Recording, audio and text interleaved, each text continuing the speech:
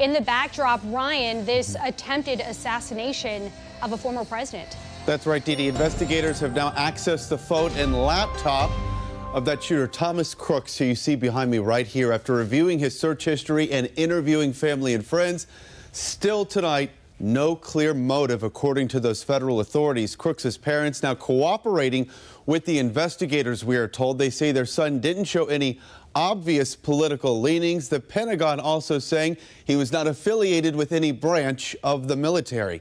New reports just out today now say there were 3 snipers stationed inside of that building that the shooter was on top of. That, according to CBS News. As for the 2 men critically injured, James Copenhaver and David Dutch, they are recovering tonight. A Trump-sponsored GoFundMe page, you see it here, has now raised more than $4 million for those victims, including retired Fire Chief Corey Compinatori, who was killed.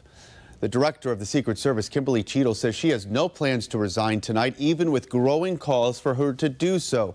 Now, earlier today, Republican Congresswoman Lauren Boebert of Colorado introducing a bill to actually prohibit federal funding being used to pay for her salary.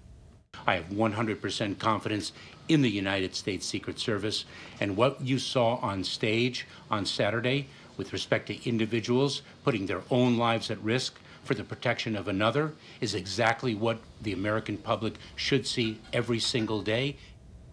Let's take a live look out here over Capitol Hill tonight, where the House Oversight Committee now asking the Secret Service for specific documents that include text messages, emails, and any pre-site surveys from that location, all identifying security concerns about the rally site.